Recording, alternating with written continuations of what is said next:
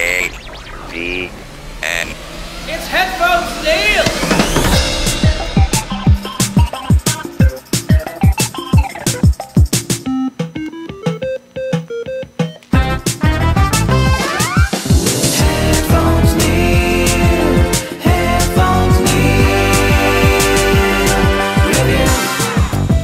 What's up, guys, and welcome back to HeadphonesNeil Reviews. I'm your host, as always, HeadphonesNeil, bringing you my latest set of reviews and updates of what I've been up to for the past week. So I'm going to start it off with the cover image being an AI-generated image from Dune 2. So as you can tell, that's going to be the highlight review for later in this episode, but I finally had a chance to watch it, and overall it was a very good episode. Or sorry, not episode, but overall a very good film. But I did want to start with the usual show, so I had a chance to watch The Walking Dead, The Ones Who Live season finale. I'm hoping that's the case, or it's a season finale and we get more seasons with Rick in it, or they tie it back to what he's up to and more back to the regular Walking Dead show. But overall, the season finale was a very good episode. We have Rick and Michonne finally going after the CRM. Rick gets the echelon briefing and takes out the general at that time. Because Rick and Michonne are enacting their plan. Rick's friend from the CRM realizes slowly throughout the episode what he's up to, but the short of it is Rick and Michonne end up taking out the entire leadership of the CRM and escaping, which all culminated in a very good ending to the episode where Rick finally gets to meet back up with Judith and meet his son RJ. So all in all, very much worth it. I'm glad my early prediction for Judith becoming a zombie didn't come true, mostly because the ending that they did here was very well done. So definitely worth watching. I do recommend watching all 6 episodes because it was a very concise season. It's very reminiscent of season 1 of The Walking Dead, where it was a very concise 6 episodes and it made you want to see more. So I'm kind of curious to see where they take it from here, what the fallout is for the rest of the Walking Dead universe. Does Rick end up meeting back up with Daryl and Carol, or what happens with all of that? So I hope they deal with that, or maybe even start making The Walking Dead more about these bottleneck seasons and tied everything directly into a season rather than, multi-season arcs or things like that. So overall, very much worth watching. I did also have a chance to catch up on Shogun episodes 6 and 7. Nothing really too much to say there. Overall, good episodes, good interactions with the characters, good character development. Everyone's interacting with each other very well. There's nothing bad I can say about it. So definitely keep watching that just to stay on top of all the stuff that's happening in the show. And then as far as Star Wars: The Bad Batch, we had another 2-episode release this week. So episode 10, Identity Crisis, and episode 11, Point of No Return. So we have a bounty hunter finally capturing Omega, finding them on the island.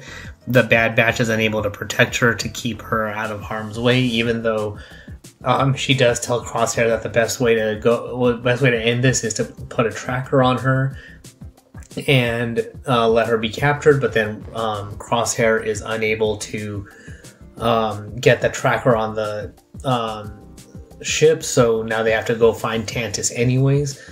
And then we get more background into Project Necromancer and the kids who are in that facility and what they're up to. So it looks very much like an M-count thing with high midichlorian testing and all testing into the Emperor getting a perfect clone and all of the projects and stuff that go with that. Had a chance to also watch X-Men 97, episode 4, Motendo and Lifedeath. It was basically mostly an all Jubilee episode, mostly in a video game, which was pretty entertaining. I had a very much Zero the Hutt vibe, so same thing there, kind of like with Shogun. Overall, very well done and very entertaining. Different tempos and moods for each one, but overall very well done.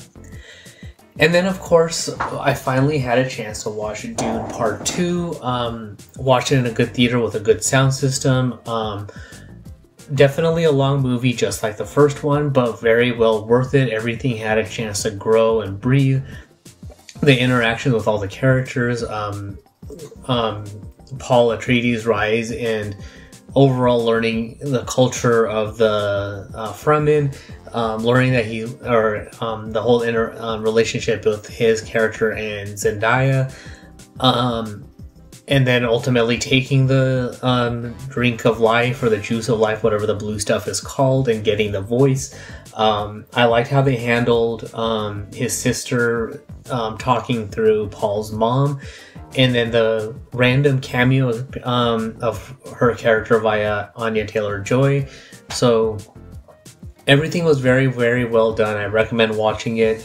And although on one hand I hear that there's not going to be a third movie, but then they set it up very nicely to have a third movie to show the Holy War, resolve Paul's sister being born, and all of that, and lead into things like Children of Dune and all of that. So that's why I'm kind of hoping that they do have a third movie to deal with the Holy War, have a perfect Dune trilogy of films. And I mean, well, there's not really much else I can say. I mean, the visuals were very nice. Paul's mom having the voice to convince people to do things, like Zendaya giving Paul the tear of joy and all that, or whatever that was called, talking to her daughter, explaining things that are going on and all of that. All in all, very well done. The Harkonnen stuff was a very good story arc. The only thing that kind of I was hoping for was Paul putting his hand in the box, but they had, I guess, that other Harkonnen guy do that instead. And then, like, you know, the line drop of plans within plans. The Bene Gesserit lady calling Paul an abomination. So just overall very well done, and definitely recommend watching it. If you have not seen the first film, definitely watch that first, of course, and then jump right into this one. It'll be a lot of film to watch, but worth the time and effort it takes to watch it. So with that being said, one of the things I realized after last week's episode was that I never actually did the Android app review that I wanted, so I'll actually do that for this week, and it's related directly to the game review. So if you're a fan of the classic video game Doom and its sequels, notably Doom 2 and 3, then there's an app on the Google Play Store called Delta Touch that lets you play Doom on your mobile device. So what you do, and it's a relatively simple thing to do, a little bit of technical knowledge but not much, is what you do is you install the game, or install the app Delta Touch, and then you have to get the Doom WAD file. So you can get it on archive.org, but then you run into the whole thing with shareware versions and all that. So if you own the games on Steam, all you do is you install the game, and then you copy the Doom WAD file from your desktop to your Android device, and the app will tell you exactly which directory to put it in. You copy it over, and now you can play using touch controls. If you have a game controller like a Kishi, or I think it's a Backbone or whatever it is, you can play using those controls as well. It supports both options, and you can now play Doom and Doom 1 and 2 on your mobile device. The beauty of Delta Touch, though, is that it does offer various source ports of various Doom backends. So if you want to use GZ Doom to have various gameplay options like 3D look and all that stuff, you can do that. If you want to have the classic gameplay, you have Classic Doom and Chocolate Doom and different things like that. So different backend functionalities for that, and each one has their own thing. So if you want to have like the 3D look, extra texture options, screen size options, and stuff like that, that app handles a lot of those various different options. But the beauty is that Delta Touch also supports using mods. So if you want to install a Doom mod, you download the file or the Doom mod file, copy it into the mod folder, load it up in the app. So once you've picked if you're playing Doom 1 and you want to play Brutal Doom, then you load the Doom WAD file, and then in the mod button, you touch that, pick the WAD file, or the WAD file for the mod, and you can start playing. It'll load the mod, and from there you can start playing right off the bat, and that's all you have to do. It supposedly does support you playing multiple mods at a time. So if you do have other mods that are compatible with Brutal Doom or something like that, you can do that as well. So the app is relatively straightforward to use. Like I said, it tells you which files to copy over into which directory, so you can now play it directly on your mobile device. And granted, yes, you can install the official Doom 1 and 2 games from the Google Play Store, but as far as I could see, it does not necessarily support using any mod that you want. So if there's a mod that you like that's not listed in their official directory in the games, then you can't play it through those official games. So Delta Touch resolves that. And then in my case, if you never actually played Doom 3 or you want to play that on your mobile device, Delta Touch supports that as well. So it does all you have to do, same thing like Doom 1 and 2, you have to... Now in that case, in the case of Doom 3, it does not support, Delta Touch does not support the BFG edition, so you do need to play the original version or install the original version of the game.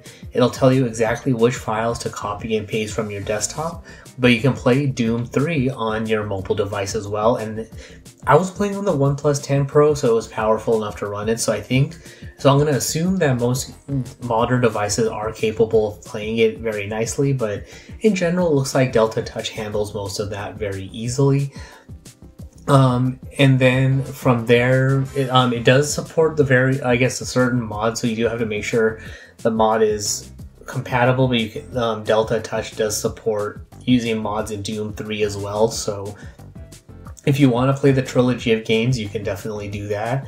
I did see that you could also potentially play Doom 64 in it as well. I have not tested that as of yet, so I'm not going to recommend that. So it may be possible, but I don't know for sure if that's a working option. But that's why, for me, I wanted to recommend Delta Touch this week, just because it deals directly with the gameplay I'm working on, or I'm going through right now, Eviternity. So I bring this up because Eviternity uses a lot of customized color maps and bitmap palettes and various other backend renderings that are beyond what Doom 1 and 2 have. But Delta Touch via GZ Doom supports all of that because GZ Doom supports all those various additional options. So in the case of Eviternity, if you download the Doom 2 WAD file and then the Eviternity mod, load it up into Delta Touch, you can now play that on your mobile device. So as of this recording, I've now finished the second chapter and I'm into the third one. So overall, I'm enjoying the scenery in the first one. That was the medieval castle. The second one was like a tech-based kind of thing, and now the third one is the snow level. And I'm very impressed with the design that's going into it. Very nicely done. So it definitely does show up some of the enhanced things that the Doom platform can handle. So definitely follow along with the gameplay on the YouTube channel. But on the flip side, know that this is all being done straight on the Android device, the OnePlus 10 Pro, via Delta Touch and GZ Doom. So if you're a fan of the Doom franchises, or notably especially like Doom 1 and 2, then know that you can play the games with the various source ports that are available in the app, and also play various mods. So if you do want to go down the trip of memory lane, you want to play a mod that you never played, then Delta Touch can help you out with that, and you don't have to worry about a mod being an official port or not. Granted, it does make it easy to use official Doom games from Bethesda and its software, and then install that mods that way. But you do have to sign in and all that stuff. But then on the flip side, if you don't want to sign in, or if you want to play a mod that's not on their list, then you're kind of out of luck with their versions. But that's why I'd recommend going the Delta Touch route, because especially if you own the games already via Steam, for example, then instead of buying them again on Google Play, you can use Delta Touch to install the game and then play any mod that you want. So that is all for this particular episode. So if you have any feedback, questions, comments, or anything like that, you can comment on this post on social media. They're all linked on the website at HeadphonesNeil.reviews. Gameplay videos are up on the YouTube channel at youtube.com/PatelN01. And of course, as a supporter of the show on Patreon, you can get early access to the show, ad-free version as well. and all of that stuff, so check it out at patreon.com/PatelN01. But that is all for this particular episode. Thanks for tuning in, and until next time.